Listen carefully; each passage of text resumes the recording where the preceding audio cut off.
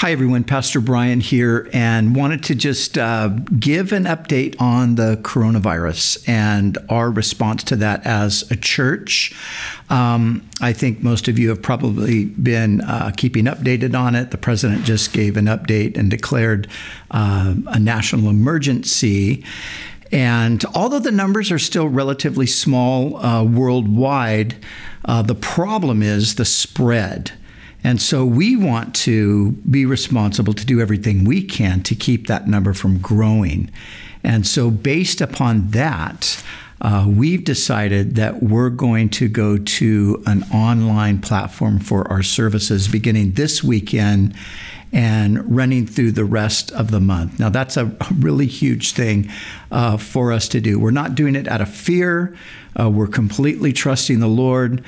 But we do care about you, and we care especially about the older people in our congregation, and we don't want to risk infection. That's basically what's happening. So we've made this decision after a lot of thought, after a lot of prayer, after a lot of research, that for us here at Calvary Chapel Costa Mesa and for everybody's well-being, that this would be the best way to go forward over the next few weeks. And as we get through the month of March, we'll reevaluate. And obviously, we want to have our normal services resume as soon as we possibly can. But in light of the governor's request for no meetings over 250 people, and again, the desire, as they're saying, to flatten out the curve so we don't have a spike in numbers of infected people, we think that this is the way to go about it.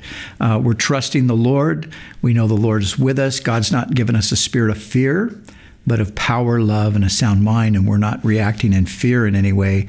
I think that this is the responsible thing to do, and I think it's the thing the Lord would have us to do. We're putting the welfare of other people first, and of course, we know that that's what Jesus is all about. He put our welfare before His. So that's the plan for Calvary Chapel Costa Mesa, beginning this weekend, Sunday, the 15th of March, and running through the remainder of the month. So I want to give you a bit of an overview for what church at Calvary Chapel Costa Mesa will look like from March 15th through March 29th. So as was already mentioned, Sundays, we will not be meeting congregationally. There will be nobody meeting on the campus Sunday morning or Sunday evening, but we will be doing online church. And so with that, we've got a few things. First of all, we've arranged for our children's ministry materials to go up on the website. So you parents at home, you can actually get those lessons that the kids will be having in class. You can get them and you can do them with your children at home.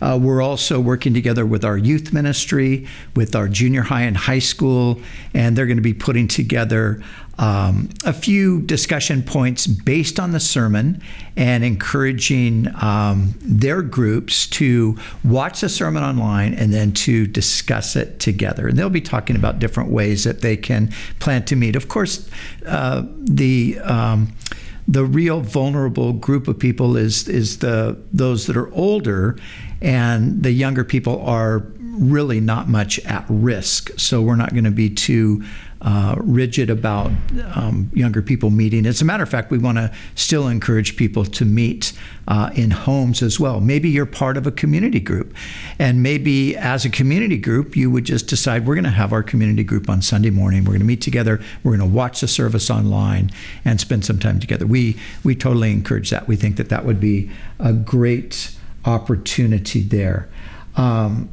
Also, we're going to have our pastoral team and others available during the live stream for online interaction. So chat room, if you've got questions, if you need prayer, as we give an invitation perhaps, we're going to have an opportunity for you to connect with us on that.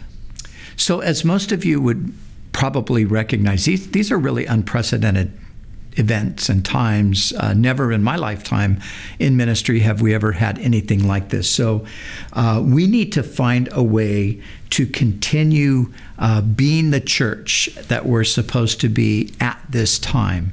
And so in order to do that, there are just a few things that we are encouraging. As I already mentioned, we're encouraging people to gather together in homes and to watch the service. We are also encouraging people, because the elderly and vulnerable are at risk, to reach out to family and friends and neighbors around you.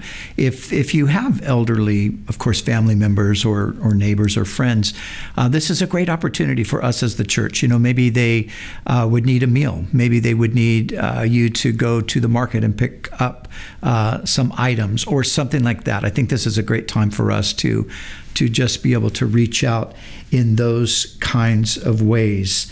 If you know of elderly or vulnerable people who are part of our congregation, well, again, we want to encourage you to initially reach out, but let us know as well if you think that there's a need that goes beyond what you're able to do, and we want to engage from the level of the church administration and so forth. So feel free to reach out to us on that. You can give us a call, and we're here to help. So to be clear, no Sunday services for the remainder of March, and that includes the Sunday evening gatherings as well. So we just started the meeting place. Encourage those of you that are looking to pray together. Maybe this is an opportunity to just break up and to get into some homes and to do that. But remember, also, we're still going to be gathering online. The one service that we will actually continue to do is the midweek service. So we're going to be open, and we're going to be teaching on Wednesday night. And the reason we decided to keep the church open on Wednesday night is because our numbers are below what the governor has requested. So they've requested that no gatherings over 250 people come together. Our numbers are, I'm sure, going to be below that. And they also are concerned about having space. So we've got plenty of space in the sanctuary. Even if we had 250 people, we would have plenty of space to where we're not going to be in danger of infection. So we've decided to continue our midweek, at least for the time being. If anything changes, we'll let you know. But Wednesday evening, we will be gathering to continue our Through the Bible study in the main sanctuary. But apart from that, everything else will be closed.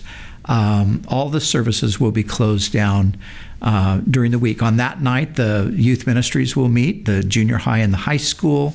So anyway, this is our update for the weekend of March 15th. This is in relation to the coronavirus and the things that are happening. We are praying, trusting the Lord that this is not going to become an extreme situation, and we're seeking to do the little bit that we can do to try to help prevent it from becoming that by taking these measures that have been recommended by the CDC, by the health organizations, and by both our federal and state government. So let's be trusting the Lord. Let's keep praying. Let's keep gathering together in the right context that we can do it as a body. And God's going to bring us through all this, I'm confident. So see you online this Sunday for our message.